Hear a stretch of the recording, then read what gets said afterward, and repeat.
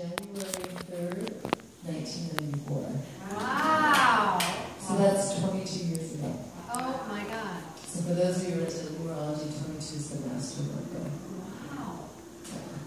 Oh my God. So I know, I was like, January 3rd. And then I did the math, like 24 is 22 years.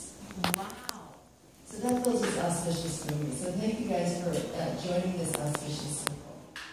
So a little bio on Kathleen Martin and Steve Farms. So Kathleen's mission was to heal the world one performance at a time. After graduating, Kathleen embarked upon a completely new journey and began pursuing a professional opera career. They eventually offered that Kathleen to Mr. Stephen Harms. He became her full-time voice coach in 2013. The goal at the time was a professional opera career for each of them. But both student and teacher had no idea what their partnership would become. Over the course of 18 months, Kathleen and Stephen's collaboration has come to center on their shared core mission, which is to love, reach out, care for, serve, and help as many people as they can before they die. Kathleen trusts that everything happens for a reason and believes that every single one of her artistic pursuits is meant to help her love and heal people. She hopes to collaborate with like-minded artists and visionaries to create a new world and eventually transform the entertainment industry. And bravo to you. And Steve Harms, her partner, has been performing nationally and internationally for over 15 years.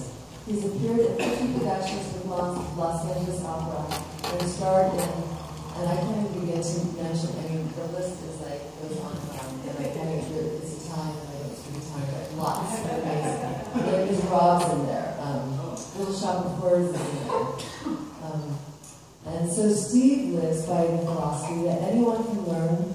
So it talks about how he was discouraged and that he wasn't singing, he couldn't sing.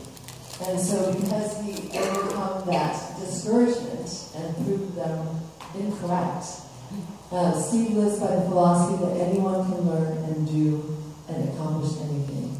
This is based largely on his personal experience, having been told that he would never sing and overcoming those obstacles such as vocal nodules, asthma, scoliosis, ADHD, and a lisp to become a professional singer.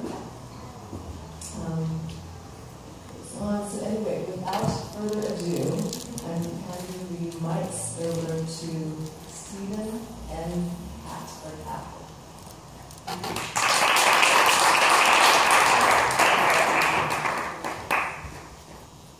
Can we bring the mics back here? Or we can carry without a microphone. There's a head won't reach that far. Oh, you'll hear them. Unless they have a cord. Trust me, you'll hear them. What's that? I've seen them perform, you'll hear them. Yeah, it is okay. When I met them, Christmas Day or Christmas Eve? Yes, Christmas Day. Okay. We met at Shutters, and I had a meeting, and so we went across the way to a beautiful hotel restaurant. I don't remember the name of it, right next to Shutters. And we walked into Shutters right when they were finishing up with a spontaneous expression. And so the place is quite quiet, and so we wanted to hear them. And he asked people around, do you mind hearing us? And he started singing, and it was more than amazing. So now we are going to share. So do you want one of these mics? Everyone can let us know how can one come over here? Does it work? I don't think you can move them. Then I think this. Yeah, no, it's okay. You can do it. Either that or you get it on the phone. Yeah. And you've heard that before. Either one. Acapella. I wanted to say something. This is a church, so there's residents in here. They're used to that. There's pitched ceilings. Firstly, we're incredibly grateful to be here and to be a part of this incredible experience. And we're very happy to be sharing what we believe our gifts are, because we all have our gifts that we are meant to share with each other. And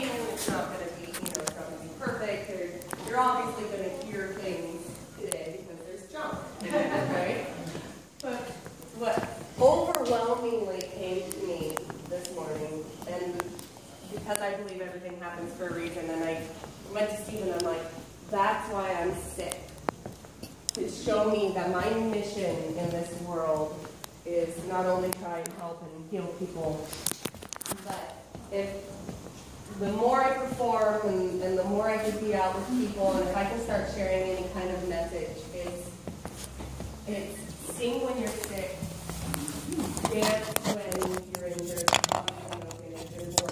but dance if you can't feel all the moves. Help others and help heal others, and go out and help even when you feel like there's something missing in you. That's the time when you do it.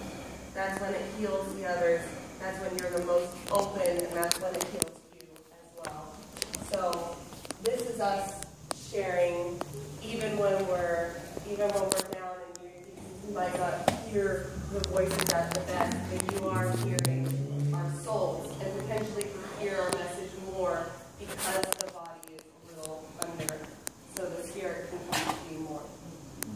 So I don't know if you wanted to share anything, but No, she said everything.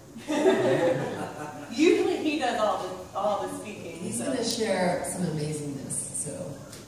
I can preach all day long, so I'm not going to. Let everybody sing first. She's going to sing Ave Maria. Oh, beautiful.